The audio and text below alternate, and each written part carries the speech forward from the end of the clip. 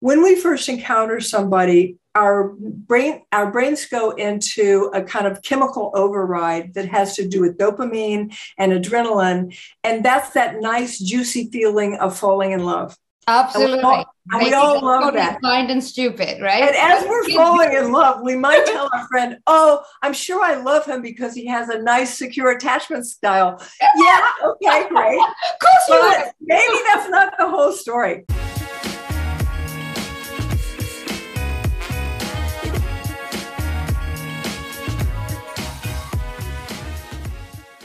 Welcome back to another edition here on Mentory TV. I'm Patricia Falco Beccalli, your host, and today we're going to talk about something that touches everybody: relationships, amorous relationships, whether between a man and a woman or the same sex, it doesn't really matter. We have seen COVID, and especially the lockdown, has brought, let's say, some interesting dynamics to some of the relationships out there. Some got closer, a lot of them split up. So you just sometimes wonder what makes a good relationship, what breaks a good relationship, and what are the potential tools in order to get something perhaps back on track that wasn't on track for a while. And this is why I did invite Kathryn Ford, Dr. Kathryn Ford, to the show. She has been a couple therapist for the last 20 years. She earned her MD at Brown Ivy League University in the US and continued also studying at Stanford University. And she developed a very interesting concept she's going to present to us when we talk about relationships and how to make them successful. Kathryn, thank you so much for being with us here on Mentory TV. Patricia, thanks so much for that great introduction. It's great to be with you. I'm looking forward to our conversation. Well, Kathryn, I'm so excited to have you on the show simply because, like, I think a lot of people, they always wonder what makes a relationship, what breaks a relationship. Is it my fault? Is it their fault when things go wrong? Was it me in the first place, perhaps picking the wrong partner? Was I honest with myself? Are they honest with me? Integrity, etc. So there's many concepts we're going to touch on during our conversation. But you have developed, and let us start with that really, the Aperture Awareness, let's say, system or approach to relationships. And before getting into the more, let's say, general picture of relationships, let's talk about what Aperture Awareness is, so our conversation falls in the concept that you actually developed. Sure. Let's talk about that.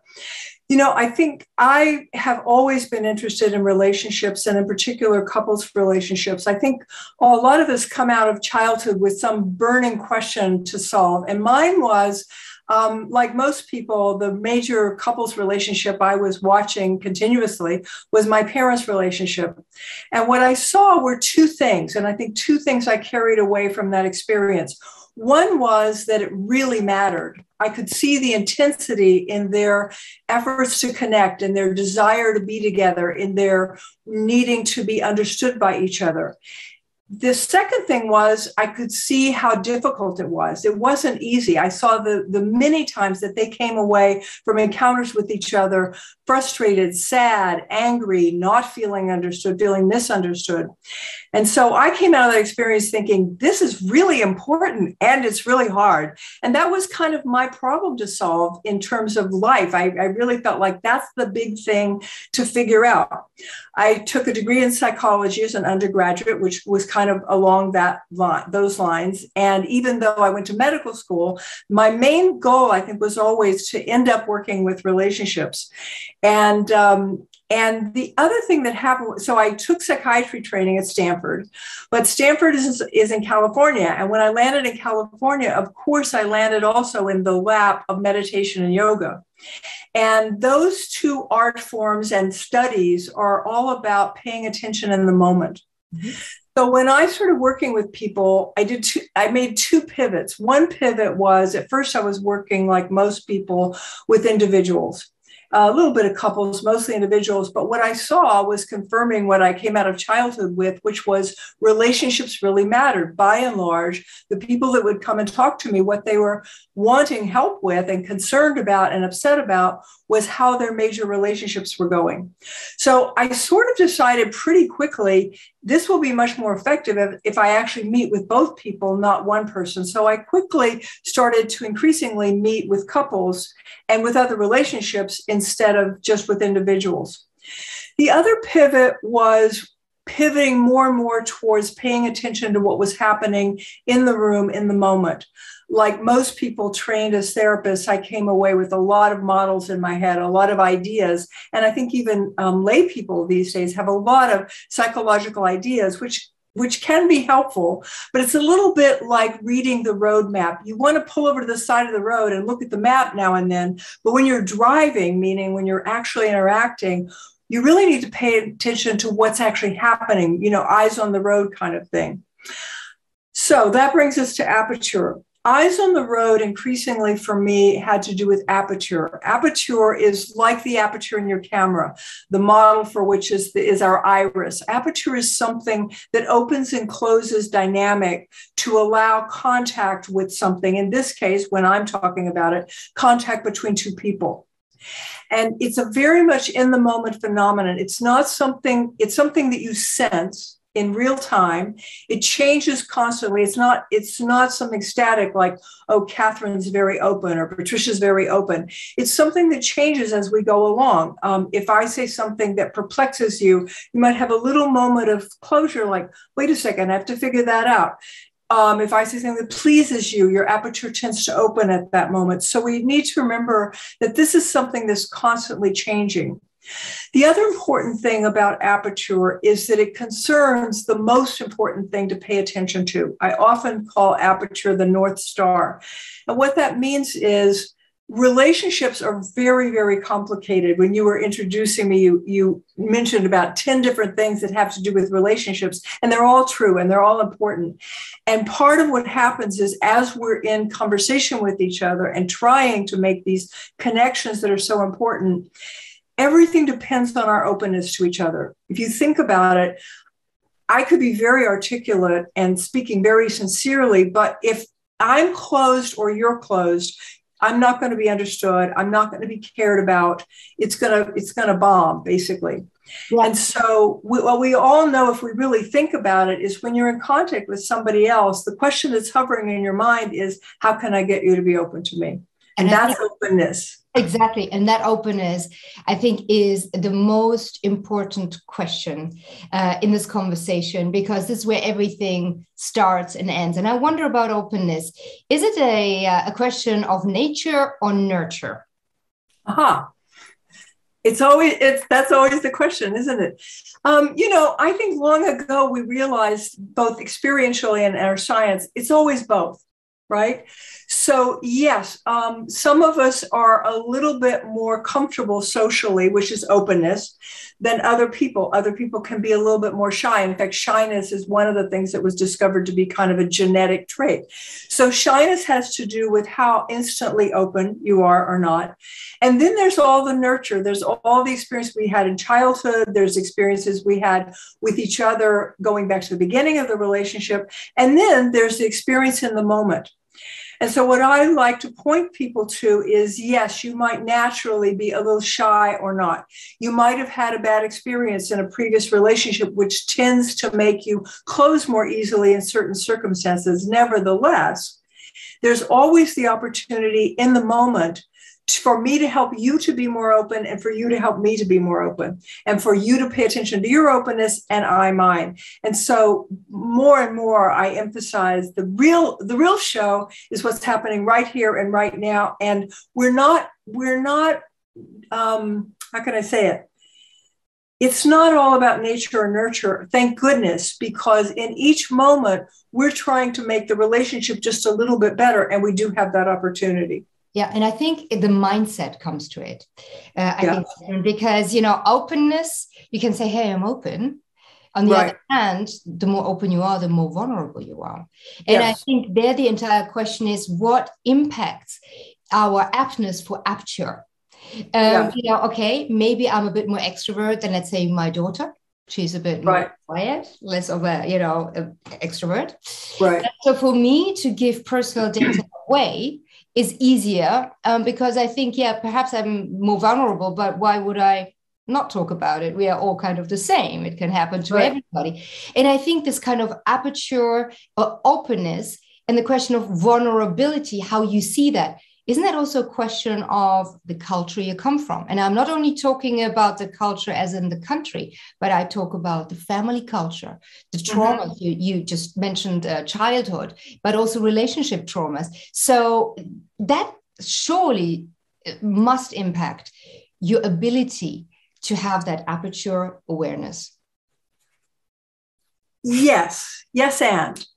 I like that you brought up vulnerability. Sometimes I think the big riddle that we're constantly trying to solve for in life is how can I get the most contact with you, the most contact with other people in my life that feels good, that nurtures me, that helps me be well and healthy with the least possible injury. And we are consciously trying to solve for that sometimes, but even when we're unconscious about it, our nervous system is constantly trying to solve for that problem.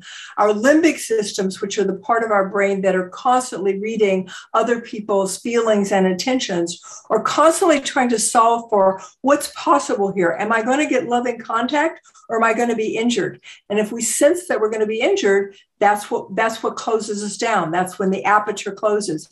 If we sense that, hey, there's a pretty good chance here that I'm going to feel something yummy, then our aperture opens up. The thing about our past is I think a little bit, we've become very psychological, and we have learned a lot about how influenced we are by our families, our cultures, our previous trauma, etc. But we're not prisoners of those things. The kinds of things that we're trying to learn about throughout our lives are like how to be close to each other, how to be patient with each other, how to understand each other. These are lifetime learning projects. And so, yes, you may have come out of previous relationships, either in childhood or because you grew up in a culture that tended to be very cautious, as some do, or a family that tended to be very cautious. You may come out of that a little bit, say, behind the game in terms of how to be open. And yet it's the same problem that we're all solving for our whole lives, which is how to be open in a way that's safe, in a way that nurtures us and nurtures the other person. So I really do emphasize that there are certain things that we can't expect that the set we came to the stage with from our families or whatever is all we've got. That's kind of what we're starting with. And then it has to do with our mindfully kind of building towards better and better skills. Absolutely. And that brings the entire awareness into the game. So, yes. And there I was thinking, okay, aperture awareness on one hand. So I might have that, and I am an open and honest person, and I approach my relationship or the potential relationship that way. But the other side doesn't know anything about aperture, about awareness. Yes. How do I, with this kind of attitude, how do I start with picking the right guy? Because then I was thinking about the attachment styles, so which are four, and I would love you to expand on them a little bit and put those also in connection with aperture awareness and how that really interacts positively, but potentially also negatively. Yes. Let me think about what I want to do with that, because I actually don't teach aperture. I don't teach attachment styles. So I can hear that you want me to say something about that. I don't necessarily want you to say something, but I was thinking, okay, so attachment styles is, you have the secure one, the anxious one, you have the avoidant one, and then you have the fearful avoidant one. So the first two, like secure, anxious, are pretty much still secure. They're open to intimacy. They expect positive stuff. And then with the avoidant one, it's kind of like yes, no, but they have kind of problems. So let me tell you, let me explain why I don't talk about it. It's not that I don't think it's important. Attachment styles are very important. Attachment styles belong on that map that I'm talking about that you need to pull over to the side of the road and read. I don't actually think we pick our partners by examining their attachment styles. And I don't necessarily think that we should. I think that but maybe we should, but maybe we shouldn't. I just don't think that we work that logically and mentally. There's a lot out in the world that tells us that many things that we can analyze logically and mentally, everything from how we choose our investments to how we choose our partners. There's the logical mental part of it. And then there's what we actually do. And what we actually do is there's so much going on when we encounter another person. The idea that we would be able to analyze all of that and come away with a spreadsheet that tells us, yes, this is the person, or no, it isn't, is not actually what's going on. I mean, how many times have you had a friend that comes to you and she tells you about this new person she met? And she says, I like these things, but I'm concerned about these things. And for some reason, the things she's concerned about really have you concerned. And you say, oh, I don't know. I don't think you should go out with him again. Is she not going to go out with him again? If she really feels compelled toward this person, she's going to go out with him again. What I think is that our brains can well process, and I don't mean making mistakes. I mean, we well process a whole set of variables that include things that we pick up about attachment style and that are like attachment style, but go way beyond that. One of the people that I love their work talks about that the limbic system is processing a fire hydrant size amount of data, as compared to most things arrive in a little trickle of a stream. In other words, it's the most powerful part of our brain. It's processing and analyzing intelligently way more information than we'll ever know about. And that's what goes into open and closed. When we first encounter somebody, our brains go into a kind of chemical override that has to do with dopamine and adrenaline. And that's that nice, juicy feeling of falling in love. Absolutely. And we all love that. Blind and stupid, right? And as we're falling in love, we might tell our friend, oh, I'm sure I love him because he has a nice, secure attachment style. Yeah, okay, great. Of course you would. Maybe that's not the whole story. So I think the real story here, there was a third thing that I came away from childhood and even now with about relationships that I actually think isn't true. The story that we get from media, TV, movies, etc., about couples is that it's all about finding the right person. Yeah. If you think about a great love story, it's full of these moments where there's near misses, they go apart, they come back together, there's difficulty. Finally, they ride it off into the sunset happily ever after, right? And what that teaches us or tries to tell us is it's all about finding the right person. And I don't think that's true. I think that it's about finding the right enough person and that our brains kind of choose that person based on a whole lot of things that we're partly aware of and partly unaware of. But really, the quality of the relationship is about what happens next.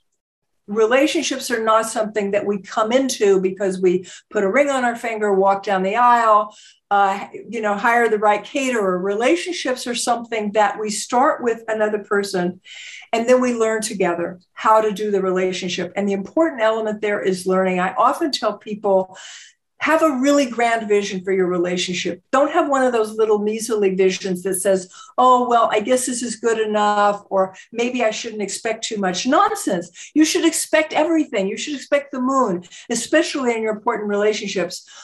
As long as you remember that vision of what you want is what you're learning to do, not what you're already supposed to do or what the other person is supposed to know how to do. You're supposed to help each other learn. No, I think that is fantastic because, first of all, there are a few words that struck me. You're not looking for the right one. Yes. You're looking for the right enough one. Right enough one. Exactly. And somebody that inspires you. This project of being a couple is really hard. You can't do it because of practical considerations. You need that little oomph of inspiration. Yeah. So the dopamine is also the motivation hormone. So we get the dopamine kick when we meet somebody, chemistry is happening, and it's just enough to make us perhaps ask for another date or agree to another date. Yes. And then the vision. I like that because everybody's got a vision. Yes. Has a bucket list of lovers and what they have to bring, the expectations. Yes. And I think the world potentially, maybe over the last 20 years that you've been a therapist, Kathryn, has become a little bit more complicated. But here, vision is one part of the equation. I think the common vision is what then is where you can start building the relationship, because you said relationships don't happen. Relationships don't happen. They are built day by day. Vision, common vision. And that I think is where all of us basically at some point have failed, because he's got his vision. Yes. And I've got my vision, and we kind of live happily ever after. And then all of a sudden we go like, and who are you? Because we kind of managed to communicate, listen, and put it on the same kind of pedestal. Yes, yes, yes. And if you think of, sometimes couples often do well if they have a common project, like raising kids together, or they have a company together, whatever. But actually, whether or not that you have those things, you always have a common vision, because it turns out that our relationships are so important to how we feel in the world that you always have the common vision of needing and wanting that relationship to be as good as it can possibly be.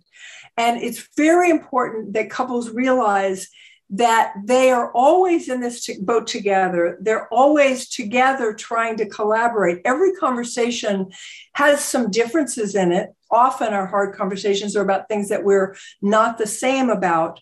But what we always have in common is we need that conversation to go well, and we need the relationship to go well. Lots of research tells us that the most important aspect of our well-being is our important relationships. And we don't even have to look to the research to know that. I mean, I know for sure on a day when my husband and I had an argument as we were going out the door, no matter how good that day goes, beyond that, nothing seems quite right. It's going to be a hard day until we get it back together. And conversely, if I'm having a really good day with my husband, even if many other things go wrong, I kind of feel up to it. You know, I can kind of meet that. And so when you think about what really makes a difference in how you feel, if you're in a primary relationship, husband, kids, whatever, those things need to be kind of on track. And so it's really important to remember that as you encounter the differences in a conversation, even the simple ones about what are you going to have for dinner, that, you're going to talk about the differences, but you're collaborating to have that talk go well. Yeah. And this collaboration mindset, we are in this together. We are always looking at each other rather than turning away, have more can-do attitude. I think that is also something that Jenny and John Gottman talk about in their relationship theory, which is very, very true. But then let's go to it. What would you say are the main elements also taken from your work, the case studies, the relationship you've been analyzing and helping? What makes a good relationship? What makes a good relationship? So I'm going to start with a couple of things just about what I think that is. And then I want to mention three things that I think really have to do with, well, how do you get there? A relationship, first of all, you put the relationship first, as we were just talking about. What makes a good relationship is that you prioritize it. Let me put an aside in there, because sometimes we go down the wrong road when we think, well, that means being selfless. That means I put myself aside. Not at all. It doesn't mean that you come second. It doesn't mean that you come first. It means that you understand that one of the ways you take care of yourself is to take care of the relationship. And conversely, part of how you take care of the relationship is to make sure that your needs are being met and that you work together so that you're collaborating, so that we're both thinking about how do we get our needs met. And we're both working on all of that, which is different than the adversarial stance that some people assume of, I have to defend what I need and you have to defend what you need, which puts us in an adversarial relationship with each other. But in a true collaboration that's about relationship number one, we're both trying to solve for what do we each need. So that's the first thing. Can I just interject there? Because there, for me, your aperture already comes in, Kathryn. Okay, because I'm so in love, I'm showered with my dopamine, and I just want to make this common vision work. Yes. So telling him exactly, honestly, what my needs are, Yes. I'm really too scared because I'm risking. And he says, maybe not. And then my dopamine kick walks out of the door. Right. Yes. Part of a good relationship is that you figure out how to support risk taking. So yes, you have to make risks and take risks, but part of how you do that is you have a collaboration where you understand the value of that, so that if someone takes a risk that goes badly, perhaps they risk saying the wrong thing and it's the wrong moment, you're in a terrible grouchy mood, you try to make it so that lands softly, so that the person that took the risk doesn't feel stupid, foolish, or like, gee, I'll never take a risk with you again. You try to support and protect risk taking, knowing that how valuable it is to your relationship. That gets back to the how. The other thing I would say about a good relationship, which is just a repeat of what I said before, is it's all about learning. In a good relationship, both people understand that they're helping each other to learn. I often call this the learning partners of relationship, that there are certain ways you support learning, like what we just talked about with risk-taking. Part of how you support learning is that you support risk-taking, and part of how you do that is that you make sure that nobody takes too big of a fall if they take the wrong risk at the wrong time. Yeah. In terms of how you get to a good relationship, I want to go back to aperture awareness, because it's kind of so obvious that it can go right by us. Mindfulness has become something that most people know about. For the few people that may not have encountered it quite yet, mindfulness means paying attention in the moment. And what I'm saying about aperture and openness is that the most important thing to pay attention to, if you can't pay attention to anything else, is the openness in the moment. And how you build a good relationship is to understand that in each moment, I may or may not be open to you. You may or may not be open to me. We're working with that.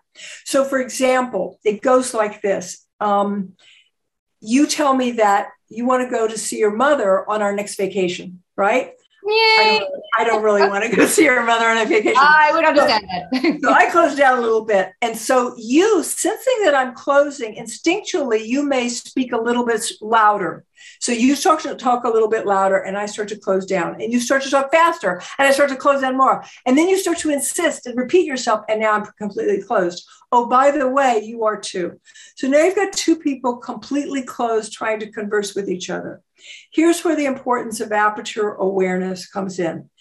It's not a good idea to try to talk to each other when you're closed. Not only will you not be heard or understood or find collaboration, you're going to injure each other. Those are the moments where you say the wrong thing, you hear things the wrong way. You don't want to be in contact with each other meaningfully when you're closed.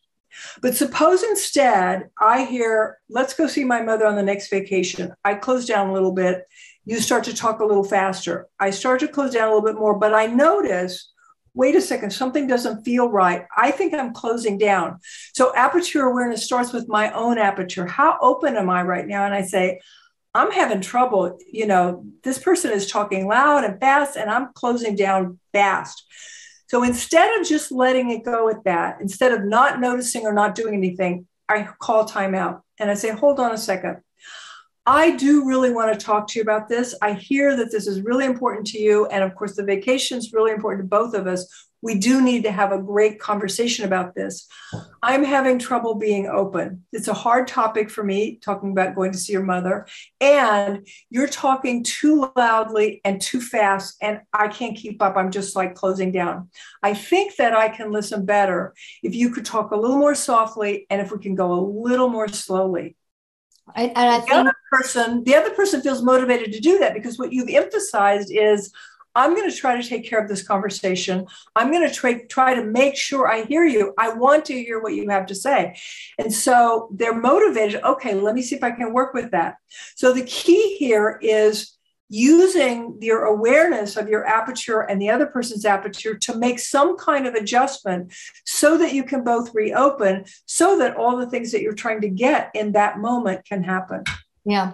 And the concepts in there, and please correct me if I'm wrong there, which I'm reading is that when we are in an emotional conversation, like my mother is emotional to me, so I say, I would see my mom during the vacation. Of course, vacation is not in a vacuum. It is potentially with the family, so it affects you.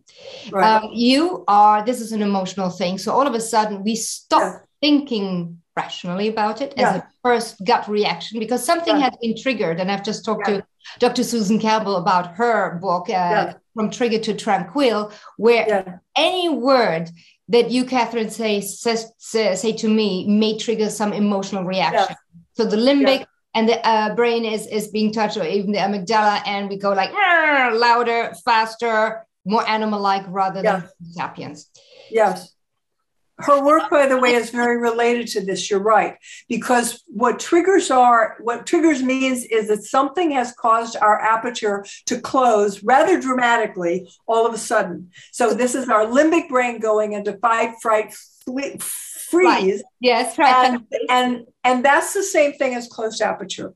So aperture basically is when the prefrontal cortex shuts down, we stop thinking, we start acting in a very basic way with each other, which may even be a very evolved, mature, beautiful, stable relationship, but it happens to everybody. So that is kind of like a conflict management tool that you also have. And when you say time out, is literally the physical trying to base the physical arousals or emotionality, breathe out, come back and come towards each other. And I think that is very beautiful because I think also that touches on the conflict style.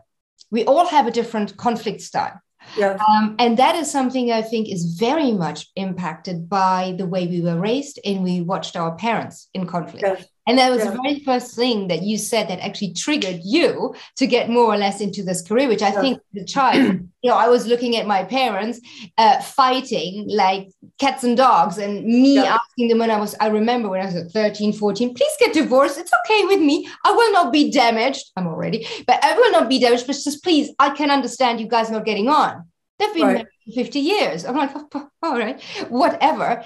But this conflict, the way they were with each other, I had to fight that to not have that as part of my conflicts management style in my relationships. Yes. Yeah, the key here is to know. So this is great because you're actually talking about, for all of us, all those different things that are on the roadmap. So conflict style is on the roadmap. What I do try to tell people is, yes, you need to know. It will help you to know in advance, like certain things trigger me. Certain things like too much loud talking, too much yelling, too much intensity. That's going to trigger me. But also knowing what your aperture is not something that you get to by thinking about it. It's something, it's a felt sensation. Our brains are wired to let us know that. It's sort of like vision. When I'm looking at something, I don't know that I'm seeing it because I'm analyzing, gee, how many photons are hitting the retina, at what angle, at what speed? It's not about that. I open my eyes and I see something. Aperture awareness, the ability to sense your own openness, is like that. You open your eyes, meaning you open your awareness of your aperture and you understand, oh yeah, I'm very closed down right now. For some people, that's very physical. So if you're having trouble thinking, well, how do I know if I'm open? For some people, hardness in the body, coldness in the body, tension in the jaw, in the stomach, that's closed. Open is that nice, soft, relaxed feeling. I'm having a good time here. I like our conversation. That's open. So what I point people to is, yes, it's important to know what kinds of things you need to kind of work with or more likely to be hard for you. But more importantly, pay attention in the moment. If you just got triggered and you're closing down, then that's a moment to adjust something. And the example I gave before is adjusting something on the outside, like asking your conversational partner to slow down. But also there are these adjustments on the inside. So that comes to maybe you need a pause and just a moment to collect yourself. In fact, maybe you need that moment to pull over to the side of the road and look at the road map. You know that you're triggered. You know that, wow, I'm closed tight as a drum right now. So you say, hold on a second, give me a few seconds. And then you go inside and you think, wow, what's going on? There's that loud voice again. I know that loud voices, it's a non-starter for me. What can I do about that? I could ask them to talk more softly, yes. But also I could just sit here and breathe for a couple of seconds and let my system regulate and let myself slow down. Slowing down, I want to go back to that minute, because slowing down is the best tool in the toolbox. But you slow down for a few minutes and you let yourself kind of ease back down, and then you restart. And then at that point, you might say, okay, I'm good to go again. And remember that thing I told you about getting triggered by loud voices? Mm-hmm. Let's just chill a little bit here. Say the same things you're saying, but could you say them a little more softly? Because I think that's the way I can hear you. No, you can feel in that how your partner then, again, you're signaling, I really am trying to hear you. Work with me here. Yeah, and discover, listen, and we'll talk about listening in a moment. But what I think is very interesting, this entire slowing down. A lot of people don't know how to slow down, and I always laugh when people say just breathe out, calm the vagus nerve, and there are fantastic techniques, and actually they do work, to get back into the senses. And what I think is such a juxtaposition, whilst you have to be in the moment, really, to manage your relationship and build your relationship, adding pearls to that beautiful necklace, which they will be that 50 years of marriage. You must not be caught up in the moment. You must be in the moment, but not caught up, and kind of like in the moment caught up, and you lose the entire vision of the beauty. If you step back and you say, hey, after all, we do have a great relationship. We do have the same vision. There's a little tiffle. Let's not, let's just calm down. But moving on from that is, if we know now what you're saying, what makes a good relationship, what are the main issues? What are the common denominators you have seen, Kathryn, over the last 20 years that can really break a relationship? Why people come to you? That's my first question. And to what extent it has actually changed potentially from, let's say, 20 years ago to now, that we are bombarded with social media, that our attention is everywhere at the same time, whilst it's not supposed to be. Tell me a little bit about the main issues you see couples really facing and struggling with. Yes. So life is going to bombard us with all kinds of issues. The key content issues in almost all important relationships, couples in particular, are sex, money, kids, and time. And so, those things couples are going to have to work out, and there are going to be differences.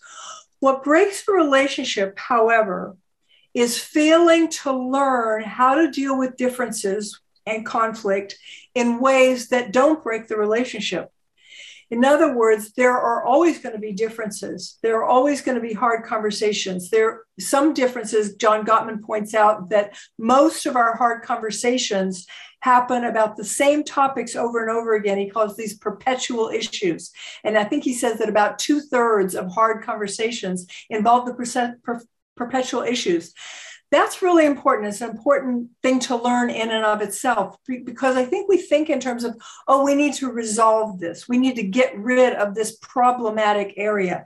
That's not realistic. That's not what's going to happen. What can happen is that you learn better and better how to have conversations about that conflict area, that difference, in ways that support your relationship, support your collaboration, as opposed to damaging it. What brings people to see me, and one way to describe that, is that through a failure to learn how to deal with differences, you start to get into a downward spiral. You start to fail. You're having conversations that are hurting you instead of helping you. You're coming away from conversations feeling discouraged, unloved, not collaborated with. You're becoming adversaries instead of allies. And that's a downward spiral. And the characteristic of the downward spiral is you feel like you're adversaries. You're constantly having adversarial encounters where you're kind of debating and going up against each other. You're noticing that often when you say something, your partner misunderstands it in a negative direction. Exactly. Or your partner says something and you instantly think the worst of it. Benefit of the doubt is long gone. And basically, it's not any fun anymore. The other thing that Gottman says is that he's very fond of 2/3. 2/3 of the time, your interaction should be positive. Yes, absolutely. Total interaction should be positive 2/3 of the time. That's a lot. And it tells you something about the importance of context and the importance of, it's not all about solving the problems. So when you get to a point that it's not mostly positive, it's mostly not fun anymore, your enemies, you're constantly coming away from encounters feeling worse instead of better, you know that you're in a downward spiral. And the important thing to know about that is it's going to be very hard to reverse the spiral. It's going to involve learning a lot, because the way you got there was you didn't learn for your couple, you didn't learn how your collaboration needs to go. And that's not an easy thing to learn. And most couples come into coupleship thinking they're just supposed to either automatically know it, or by the end of the first day, they got it down. This is a lifetime of learning. And so if you don't start to learn, you're going to start to go downward. And now it's going to be hard to reverse that. The important thing about knowing that is that it's not always going to be as hard as it is at the point of the downward spiral. It's going to take, sometimes I tell my couples, it's going to take 80% of your effort to get the first 2% of a shift. And that's not fair, because you're starting from a place of discouragement, despair, feeling like, I don't know if this is going to work. Yeah, it's not fair that we would have to work that hard right away, right? We should be getting rewards. It's important to know, because otherwise you're going to mistake success for failure. Yeah. When your partner makes that 2% change where they remembered to say, thanks for a nice meal, but they didn't remember to say the other 5 things that you wanted to hear that day, you could walk away saying, yeah, I knew it. We're never going to get there. This is hopeless. But if you know that first 2% of the change is like a little shoot coming out of the ground, this little tiny green thing, then you know not to step on it. You know that, yes, it's small, but this is the thing that tells you that spring is coming. This is the thing that tells you a plant can grow as long as you treat this properly and gently and nourish it. And that's so important, because otherwise we make big mistakes about thinking that we're failing when we're actually succeeding. So that's the important thing to know. The other important thing to know about a downward spiral is that don't be too proud to get a coach, which means a downward spiral. Why would you want to do this the hard way? You've already discovered that you're not learning enough well together as a couple. Get a coach. Coach means therapist. It means somebody that knows a little bit more about how to guide relationships in general than you do yet about your own couple. They know, just like if you want to learn to play the piano, you could probably teach yourself, but you might learn faster and have more fun sooner if you got a teacher. So find yourself a teacher, somebody that knows about relationships, and get a leg up on it so that the first part of it isn't quite so hard. No, I think this is absolutely fundamental. And this adversary and ally, I always call it, are we in the same bubble or are we not? And yes. Sometimes one of the partners steps out of the bubble and sees everything you say as something yes. against them. And it's really kind of a shift in mindset, and this downward vortex is really sucking you further and further, because you have just switched perspective. Yes. And the circuit breaker is so hard to find, and sometimes B also depends whether not you'll find it, how deep down, for how yes. long you have gone, yes. and the trust has broken. And that's my next question to you, Kathryn. For example, infidelity. You were talking about, the typical issues are sex, money, family, and what have you, just in allocating right. your precious time, not to your partner, yeah. but to your yeah. friends or whatever you do. So let's take sex, for example. And yeah. sex is something that, again, you mentioned the media, is portrayed in a certain way and as a substantial part of a good relationship, or it needs to look, feel, sound like that, because whatever is on television is validated as this is the right way to do it, with certain caveats. So I wonder, where does, the physical attraction really reflect what is actually happening on a very different level within the couple? Does it start with there is distancing physically, which then is followed by feeling really also distant emotionally or psychologically from the partner? Or is it the other way around, that somehow you started not moving the same direction? At limit, you are parallel, or you are, right, but you do not find that common ground, which then can be shared in a physical sense. Right. I would say it can happen in a lot of different ways. As many people know, you can have a lot of sexual energy for somebody with whom you don't necessarily have a great relationship. Mm-hmm. And in fact, sometimes people find their way into a relationship that's really hard to make into a relationship because the sexual energy is so positive and so good, right? And you can also have a really great relationship with someone with whom your sexual energy isn't quite there. It can happen in a lot of different ways. What I would say is sex is a very important area of relationship for most people.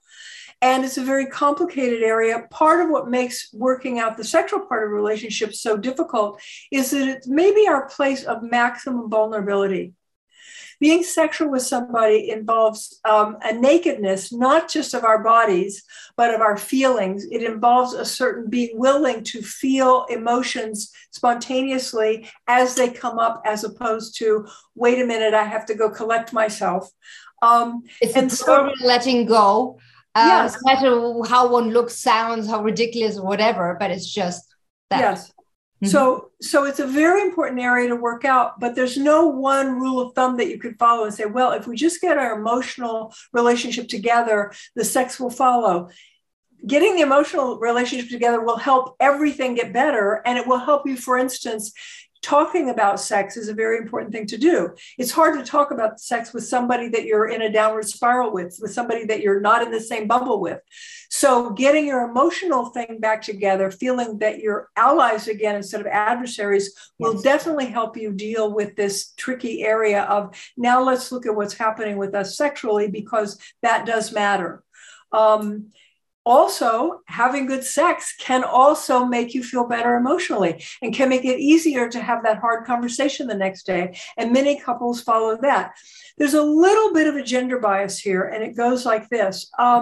Often it's true, some people need to be sexually connected, physically connected, erotically connected in order to feel emotionally connected. And for some people, it's kind of the flip. They need to feel emotionally connected in order to feel open to sex.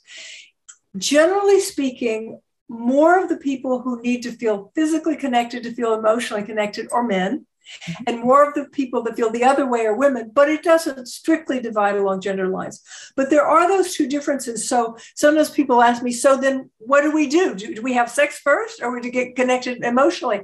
And I would say it's a little bit like hopping from lily pad to lily pad. Try to get as close as you can physically, given what's going on emotionally. That might mean that you start holding hands again if you've been completely distant. Maybe holding hands again makes you feel a little bit more comfortable to have that hard conversation. Maybe having the hard conversation makes you a little bit more comfortable to cuddle up that night, as opposed to just going to sleep separately.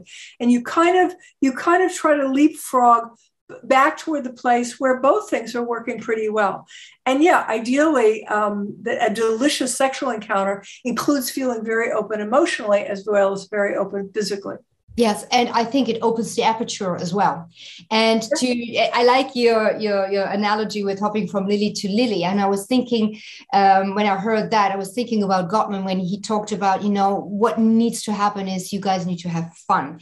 And I'm not talking about fun being silly, whatever, but the entire milieu of your family or you as a couple need to have that. Skip in this in the step, that lightness, that brightness, that that looking at each other and still being like, hey, what's going on, and trying to be curious, trying to find out. You called it learning, and I think it's really, really important to not just ask, hey, how are you, because this is kind of what you do, but you're genuinely still interested. And I think that is already creating an atmosphere where a touch is so much easier. And when the touch is there, from a hormone point of view, you've got the oxytocin flowing, you've got the serotonin flowing. So then really physically something is happening, which then is the mental aperture being then transferred to a physical aperture as well. I mean, I guess you can translate one with the other. Now, again, moving on from that, we are living in a very different society now from a demographic point of view. I mean, Kathryn, these days we live a long life. A lot of us have potentially also the environment where we can have 2 or 3 meaningful relationships. Yes. How do we deal with it? I mean, I don't want to say a consumerist possibility, also because of Match.com and whatever, but to what extent do you really need to close and move on?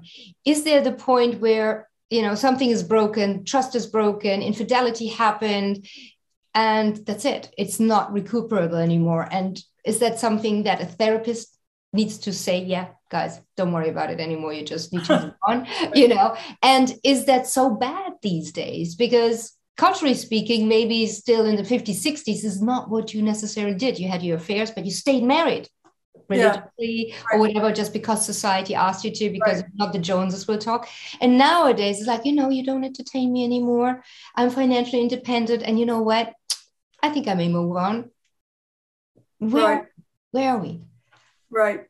Well, we're all those places. As you're pointing out, all of those things are still happening. People do still stay together because staying together is the primary value for them. And they find a way to stay together, which may not be making the kind of relationship that somebody else might want. It may mean prioritizing staying together, everything to the other extreme with people that don't necessarily want one committed relationship. They may want several, either sequentially or simultaneously, really great relationships. The key here is staying true to what you feel is a really great relationship. And this could be different at different points in time. Sometimes you're in a phase where you don't necessarily want a lifetime commitment. You don't necessarily want a monogamous commitment, but you do want the quality of your relationships to be caring, collaborative, connected. You want to get that kind of juicy sense of being understood and cared about from the people that you're with, which emphasizes that we don't just get that from our marriage partner. We also get that from our friendships. We get some of that from our collaborators and work relationships. And so the key is to make sure that this relationship is healthy and nurturing to both of you. And what I would say is, how do you know when it's not? How do you know when you need to call it off? Often people give up too early because they don't really understand this thing about learning. So stay true to your vision. Stay with the idea of, I deserve and want to be in a meaningful relationship that nurtures me and that I feel that my nurturing of the other person is taken in. Stay with your big vision. And then look to see, are we failing to meet that vision because we really have learned a lot and it's still not there for whatever reason? One reason is that something got broken that can't be repaired. Mm-hmm. For some people, that might be an affair. Sometimes an affair breaks a relationship irretrievably, and other times it doesn't. So you have to be wise about, is that true for you? And there may be other things, less dramatic hurts that have happened that simply signal you, no, I'm not there anymore. What I caution people against is make sure that you took the time to find out if this was a failure of learning. Are there things that you haven't figured out yet that could make you into the couple that's capable of moving toward this vision? And if you determine that you can't, then gracefully move on so that each of you has a chance at that vision of a relationship. Yes, and it is so interesting because it makes me think about, rather than, it seems, a lot of people, rather than going in with, okay, what's the vision? What can I learn in order to, understand my partner, understand their dynamics and contribute as such to a good relationship without self-sacrifice, or, you don't have to kind of cancel yourself out by, getting closer. But I think most people still think, especially in the love phase, he'll change, she'll change. And they're still on that mission that, yes, vision, fantastic, but they're going to change. And it seems to be like a mission of, okay, I'm going to get that person to what I actually want, or I may just be along with their vision. So how do you reconcile that? Well, that's another one of those, I think, lifelong learning things about ourselves and other people are, what are the things that can change and how can they change? How do we learn various kinds of important things? And what are the things that we can live with? And we don't know that in the beginning. Some things may be very irritating that 10 years later we decide, that's actually not even that important. And other things may turn out to be more important than we thought. Mm-hmm. So it's a matter of figuring out. And yes, people probably the burning question right after, how do I get you to be open to me, is, do people really change? And that might be the single question the couples therapists are asked the most. And they usually ask it the first session, because people are coming in with a certain amount of discouragement.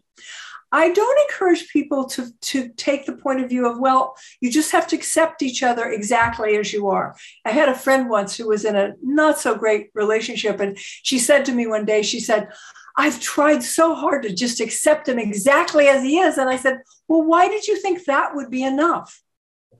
Meaning, we're not meant to come together with total acceptance of everything we are, because that implies something very static about human beings. Like, I am who I am, and 10 years from now, I'm still going to be exactly this way. That's not what a human being is. A human being is constantly evolving, constantly learning, constantly figuring out new and better ways to do everything, but including and especially to connect with other people. So we need to hold a combination. It's sort of like in yoga, which is one of the major places that I've learned things. In yoga, there's a concept of working at your edge. And what working at your edge means is that in each pose, you're trying to be in total acceptance of, where am I today? What's possible for me and my body today? And also, where can I move just a little bit further? Where's the possibility for movement, flexibility, increased strength? Same thing in a relationship. At any moment, you're trying to figure out, how do we work at our edge? How do we help each other to learn? And that's what I mean by learning partners. Partially, it's your job to accept each other, and partially it's your job to figure out not just how to tell your partner what you want, but how do you facilitate them learning that? And there's a real art to that. And too often, we just kind of hand it off to the other person and say, here, go fix yourself. Well, it doesn't work that way. If it's something important, then it's going to require a collaboration to figure out, well, you're constantly getting impatient with me. How do we work together so that your ability to be patient with me starts to grow? Yeah, and the link. That's the right question. That's the right question. And the link with yoga, how you push yourself to the edge every single time, to that edge possible on that day, actually again has to do with breathing. Because when you breathe out, you can make that split just a little bit a little bit lower. Right. The same thing, interestingly, with the dynamics. And I think about aperture, what I understood from your work is that aperture, inducing the aperture in the other person, actually starts with offering it. Being open yourself and being the first one to say, hey, let's not do a win-lose. Let's not do a right or wrong. Let's do a, where do we go? And learning is so fundamental. I always call it discovering, just to make it a little bit more palatable to me. I'm learning all day, every day. I'm like, okay, I don't want to learn anymore. I just want to discover and have an adventure. And I try to approach it that way. And that brings me to something really important. And that was one of the articles I pulled down from your fantastic blog on Psychology Today. Listen like you mean it. Now, Kathryn, tell us the right way to listen. What's the key to really listen? So start with remembering that what you're really trying for is a collaborative dialogue. Too often we're in drag and drop mode. First of all, we're talking,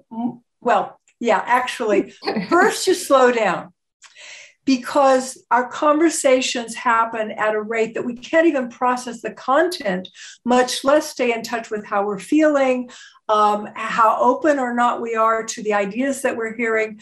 So it starts with knowing that a really great conversation where you're really going to be able to listen is going to be, you're going to talk more slowly. There's going to be spaces for both of you to kind of hear from the other person what's really happening. So you slow it down and you remember we're in a collaborative dialogue. Most conversations and most of the ways we think about conversation is I'm going to tell you what I know and or think, feel, want, and you're going to tell me what you know, think, feel, or want. Drag and drop. Drag and drop is not the point. A really good conversation starts with what we both bring to the conversation, like, here's what I know about what I think about that. Now tell me what you think about that. But then that's just the beginning. What we're looking for is a conversation where we're talking well enough together that we're discovering new things. So the key to listening is knowing when you say something, I'm not listening to refute it. I'm not listening to decide, do I agree or disagree? As soon as you're asking yourself, do I agree or disagree? You know that you just slipped off the bus. You know, you need to get back on to the point of, wait a second, beyond do I agree or disagree? How could the two of us make use of that idea that you just floated? And it becomes our idea to play with, not something that you have to defend and I have to come up with something better than. And so true listening is that mode, is like I'm really trying to hear everything I can that's valuable in what you're saying, including things that I didn't know before, or something, you might say something, yeah, I've heard that before. Well, wait a second, listen again then. Yeah. Is she really saying something I've heard before? Or maybe she has a slightly different take on it. Maybe I need to ask a question to find out, does she have a slightly different take on that? So I might say, well, Patricia, what does, that thing about wholeness, what does that really mean to you? Because people mean different things by wholeness. And so we realize that a conversation is something we're building together, and we get excited about that project of how far can we go together. That's the basis of true listening. And yes, it involves questions. Yes, it involves the patience of listening, because listening is maybe one of the hardest things we do. But true listening involves this thing of listening in order to learn, in order to expand together. Exactly, involve the relationship. That's yes. The thing. And it all is, I always think it's always cocooned in genuinely wanting this to be a good relationship and trusting that both are on the same page on that. Yeah. Because the listening is, I want to listen if I know that, what you're saying is pro me, pro relationship, and vice versa. And unless that basis of trust is that we want to advance as a couple is there, then, there's no listening there. And then I think that is really, really fundamental. And for me, it would actually be definitely one of those boxes that I'd say, I choose my partner, dopamine kick or not, adrenaline, norepinephrine, I don't care what's floating through my body. But is that a mindset of growth? Yes. I need that from, my personal relationship, from my friend relationships, from it's just a personal culture by which I pick people I mix with. And that goes down to intimate partners, unless it's the same desire of evolving, making things better every single day, that little pearl, sometimes it's a pebble, but still it adds to it. I don't know. Would be certainly a criteria that if that's not part of the character, however sexy or what have you, would not make it. Yeah, I think that you just nailed the most important thing. People often make the mistake of thinking that they have to be they say, well, we're just not well matched. And what they mean by is that is like, you love golf and I hate golf. Never mind about golf. It's not what's going to matter. When they say what needs to be, how do we need to be well matched? You need to be well matched in terms of your interest in learning. Couples that don't really work is where one couple is very interested in learning and the other person not so much. So when they say, what should I look for in a partner? Look for somebody that has the same interest in learning you do. And oh, by the way, if you're not so interested in learning, you might want to consider getting more interested in learning, because that's what's going to make your relationship grow. Exactly. And your own life enriched. I mean, and your whole life. And we are. I mean, people always say, because we are human, things happen. I just think, because we are human, we can influence things to happen. Yes, exactly.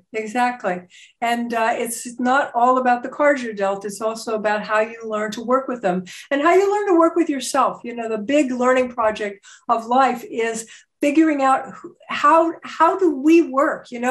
What are my best conditions for listening and patience and feeling loving? And that's a long project to figure out, how do I work with myself? So that it starts with that. Yeah. Okay, then we have to, unfortunately, I could talk for hours with you, Kathryn. I'll call you back on some personal issues perhaps as well. No, but to sum up our wonderful conversation today, what would you say are the 3, maybe 5 key things you would tell anybody as an individual being or entering a relationship, and also in a couple situation? What do you think are the 3 to 5 key pillars we always have to somehow keep in our minds and our bodies to have some sort of, something to hang on to that gives us, just that motivation to continue to listen, to put the effort in? What do you say? Right from the beginning, pay attention to your own openness. Does this person tend to inspire you to be open? Often we say, oh, I just love being with them. Part of that is, I feel nice and open. I feel nice and relaxed. So pay attention from the beginning. Is this somebody that opens your aperture, that makes it easy for you to be open and available? That's number 1. Number 2, is this somebody with whom you can have a grand vision of relationship? Because you're going to need that amount of inspiration to do the hard work. Number 3 is, make sure that you understand that building a relationship happens moment by moment. It's never over. In each given moment, you can make things better. And that has to do with cultivating a certain kind of awareness in the moment of what's really happening here, what needs to happen. So pay attention in the moment, build your relationship, learn as you go, and remember that the biggest learning project is learning about yourself and learning those things that we learn over a lifetime that have to do with listening well, being patient, being a more loving person, being a more generous person, and offer that to someone with a spirit of collaboration and being allies and being, as Patricia says, in the same bubble, as opposed to being adversarial. And watch out for moments that you feel adversarial and do something about that. Love it. Absolutely love it. I mean, fantastic. Kathryn, thank you so much for being with us here on Mentor TV. I think your work is magnificent. I know you are working on a book. Yes. So have me under your top 10 contacts, please, to read that book, help you to promote it, speak about it openly. And yes, thank you for joining us from the Pacific Coast. Which island are you on? Tell us. This is fantastic. I am currently in Washington State on Orcas Island, about to relocate to California and Rhode Island. I kind of move around these days, as a lot of people do. Yeah. But if people want to find me, they can go to my website, which is kathrynfordmd.com, and you'll find everything else there, including the courses I teach at Stanford. No, absolutely. And also your blog on Psychology Today. Right, exactly. Right. There's all the contacts, how to get in contact with you, more about you. Your website is very, very elaborate. You really get something out of it. And I think that contact is fabulous. Kathryn, thank you so much. Thank you so much, Patricia. It's a pleasure talking to you about these things. Thank you. And thank you, dear Mentor TV community. It's about time we talked about relationships. I know we're talking about blockchain and narcissism and politics, what have you. But at the end of the day, we are all beautiful human beings that need connection, relationships, and they shape our everyday life. So we want to make sure that we have good ones all around it. So I hope you liked our conversation with Dr. Kathryn Ford. If you did, thumbs up, and I hope to see you soon here back on Mentor TV. Stay safe and stay curious. Bye.